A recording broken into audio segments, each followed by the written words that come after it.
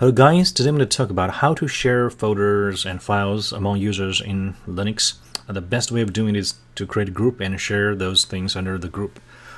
So first let's create a user in the Linux. Sudo user add Claire. And you should create a password for her.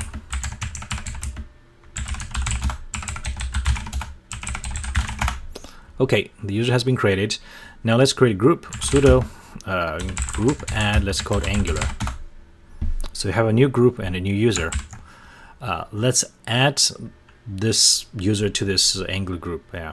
Sudo user mod hyphen a and capitalized G, and this Angular Claire. So the group name first, then username second. So we now added Claire to this Angular group. The hyphen a is added. G is the secondary group. If you use hyphen lowercase g, Angular will become Claire's primary group. Here we are just creating a separate group for Claire. You can also use the same command to promote Claire as the super user. So let's see the group's Claire. So Claire belongs to the group Angular. If you sudo user mod a capitalized G wheel Claire. So under Fedora Linux, the super user group is called wheel. Under Ubuntu, it's called sudo. So let's groups Claire. Okay, Claire now belongs to two groups, wheel and Angular. And Claire is a super user because that wheel group is the super user group name under Fedora Linux. Okay, so we create a group, we create a user, and we promote that user to super user. We also added that user to this newly created Angular group. Let's add another user to this group. User mod ag ray Angular ray. So added myself to that group. See, let's say groups Ray. We'll see, okay, I also am a super user. I belong to this Angular group. So this Angular group now has two users, me and this Claire, and we are both super users as well. Now, how do we share folders among members of this group? Let's create a directory. Sudo make directory. Let's call it app. So we're going to work on this app. Now let's sudo change mod to access mod. So this 770 in binary number, we know the 7 is 1 and 1, right? 4 plus 2 plus 1 equals 7. So if you read a little bit about it, this change mod 770 basically says that owner of this folder can read, write, execute whatever is in this folder. And the group that this folder belongs to can also, members of that group can read, execute, and write. And everybody else can do nothing. They can't read, can't write, can't execute. So that's 770. The first 7 is the owner. The second 7 is the group the folder belongs to. And the 0 is everybody else. So access control, yeah. And now we want to apply this policy to every file and subfolders inside that folder recursively. So sudo change mod plus s and home app.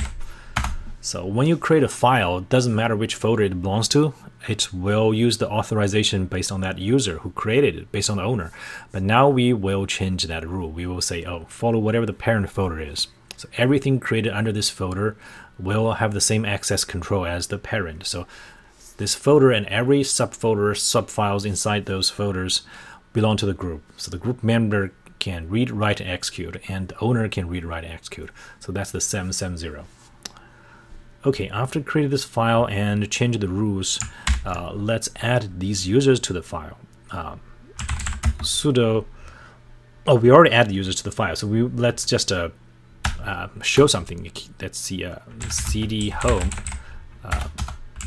We can have a bunch of folders, Claire app. So the app is the folder I created for that group.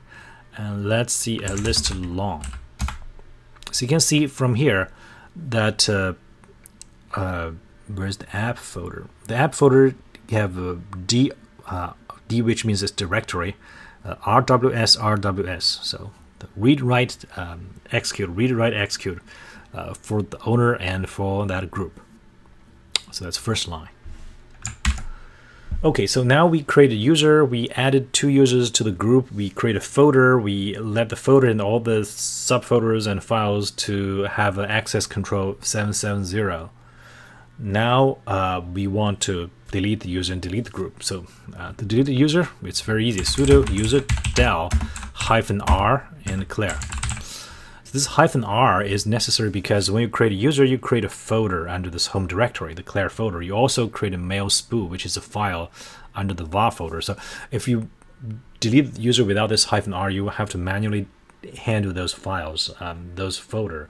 If there's nothing you need from this user's account, nothing you need to salvage from her folder and mail spoo, then you can safely use this -r to save you 2 extra hassles. And to delete the group, it's sudo. It's very easy. It's group del, and the group name is Angular. Now the new user and the group have been deleted. It's also better to go to that folder, say that app folder we just created, because we know it's empty. There's nothing we need. We can delete it as well. So there's a Josh folder, and let's sudo user del -r Josh. When did I create that? I can't even remember. Okay, now we have only one user. Yeah, I lost and found, just myself. Okay, so that's how we do it. Create a user, promote a user, assign groups, create photos, assign folder access to members of that group. Okay, thank you.